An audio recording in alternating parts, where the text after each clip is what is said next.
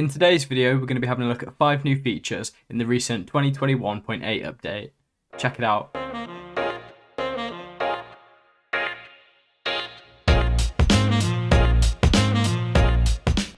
What's going on, guys? I hope you're all doing well. It is indeed that time again, and no, not that one. It's the first Wednesday of the month, which means a brand new Home Assistant release. We're going to be having a brief look at 5 of the new features that I really like in this update. If you want to see a detailed breakdown of everything that was announced in this release, then head over to the Home Assistant official YouTube page. Every first Wednesday of the month, Home Assistant do a live stream presented by the founder of Home Assistant and the developers that work on it. During the live stream, you've also got the chance of asking the developers any questions you might have, and you can also take part in the ongoing live stream chat. Or maybe you're more of an audio person, in which case go and check out the Home Assistant podcast. It's available on all major platforms and it's going to contain everything you need to know about the latest update. You'll find links to the Home Assistant YouTube and podcast in the description below. In addition to this, I'll also leave a link to the official Home Assistant blog post, which contains a written version and a breakdown of all the new features that are included in the update. Just at the bottom of the blog post, you'll find a section on breaking changes.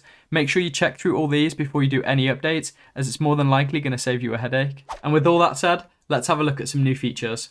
The first feature we're going to have a look at is the main meat of this update, and it's the energy dashboard. The goal of this dashboard is to make it super simple for users to get an insight into their current energy usage. The dashboard features these handy glances, which let you know how you're doing consumption-wise over a 24-hour period. There's also an option to break it down further, and you can actually view this information over an hour-to-hour period. It also includes these indicators, which help you identify your reliance on the grid, and if adding energy storage would help your situation. If you're big on energy monitoring and you've got lots of devices and bits of hardware that allow you to feed that information into Home Assistant, then you're going to love this dashboard. You can graph out all of your energy usage and your production, and you can view everything in these handy little glances. You'll also see some new data visualization in the form of this energy distribution animation. To get the most out of this dashboard, you are going to need to have devices that allow you to track their energy consumption and usage. You don't have to have solar panels. You can add devices individually and track their energy usage based across the individual devices. However, if you do have solar panels and they are supported by Home Assistant, you are going to get all that extra rich data and information. You'll then be able to couple this with the new integration Forecast Solar that was added in the last update. Forecast.solar is going to provide you with solar production forecasting. This is going to let you know which time of day you're going to be generating the most solar energy. Combining that with the new energy dashboard, you'll be able to visualize your predicted solar production. You'll be able to view 7 days ahead, and you can do this on the energy dashboard by using the backwards and forwards arrows at the top here. So if we skip forwards, you'll see a line which represents our predicted solar production. As I said, this is the main meat of the update, and there's so much more to the energy dashboard than what I've talked about. So if you want to know more about the energy dashboard, go and check out the blog post or the Home Assistant YouTube video. There you'll find information on how to set up and configure your energy dashboards, and also the new hardware that Home Assistant have helped create that will allow you to get information and data from your energy meters and pass it into Home Assistant. Next up, we've got the sidebar, and what the sidebar allows you to do is to create a new layout that allows you to have one big section and then one smaller section on the right. So we can see here in this example, our big section is the energy usage graph, and on the small section we've got those energy distributions and other small glances. This new layout was designed for the energy dashboard, but you can use it in any of your other dashboards if you wish. To set the new layout, you're going to want to enter edit mode. You're then going to want to press the pencil icon on the dashboard tab that you want to edit. And from here, you're going to want to change the view type, and you're going to set it to be sidebar. You can now see we've got this big section and a small section on the right, and you can move the cards between the two by using the arrows. So if we wanted to move this processor temperature over, we could just press this right arrow here. And if we wanted to move it back, we'd just select the left arrow. Now that's just a very simple example, but you're going to be able to create lots of cool dashboards using this new layout. Moving on then, we've got the statistics graph card. The statistics graph card is going to allow you to display a graph of statistic data for each entity that you add to the graph.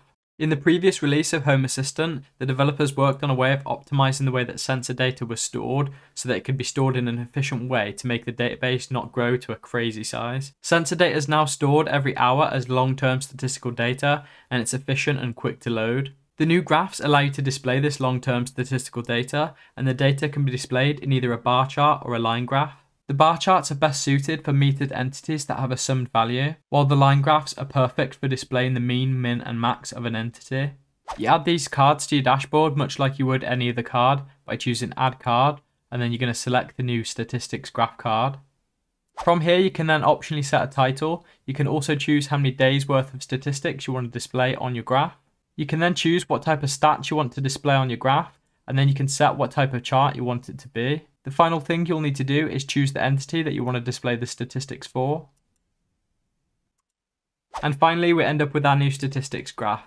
Up next, we've got the needle mode for the gauge card. With the gauge card, you can now optionally turn on the needle mode, which will add this tiny little needle to your gauge. With the standard gauge card, it just shows a value and partially fills it, but if you turn on the needle mode, it will display a little needle that will point to the value. If you add a severity to the gauge, it will also always show, and there's also a nice animation of the needle moving. To turn on the needle mode for new or existing gauge cards, all you'll need to do is go into the gauge card configuration and toggle on the display as needle gauge. Next up isn't exactly a feature, but it will involve new features and improvements over time.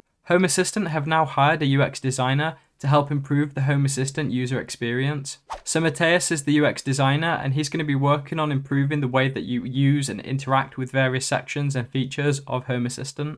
This is going to improve things like the layout and navigation of HomeAssistant, and it's going to add things like accessibility features to allow HomeAssistant to be more accessible by a wider range of people. Fundamentally, it's going to make HomeAssistant easier to use. Now, it's not something that's going to happen overnight, but over time, we'll see these changes slowly come through. And if you're interested in helping improve the HomeAssistant experience, they're putting together a HomeAssistant research group, so you can go and fill this Google form in and share your experiences of using HomeAssistant, and your data and feedback can be used to help steer and drive future HomeAssistant updates. And just in case you felt a little bit cheated by that last one not being an actual physical feature, I thought I'd throw this one in. So the integration for sending notifications to Android and Fire TV is now available to set up through the UI as opposed to doing it all through YAML. HomeAssistant should auto-discover it and you can choose configure. And from here you can just enter the IP address of your device and then set a name. Hit submit and then you're done. And if you're after some help with actually sending those notifications, then check out this video that I did. Or if you want to know how to send images from your cameras or doorbells to your TV, then check out this one. And there we go guys, that's been a brief and quick look at 5 new features in update 2021.8. Out of those covered features, if there's any that you want to see me cover in a bit more detail in a future video, then let me know in the comments below. If you enjoyed this quick update, then don't forget to drop me a like.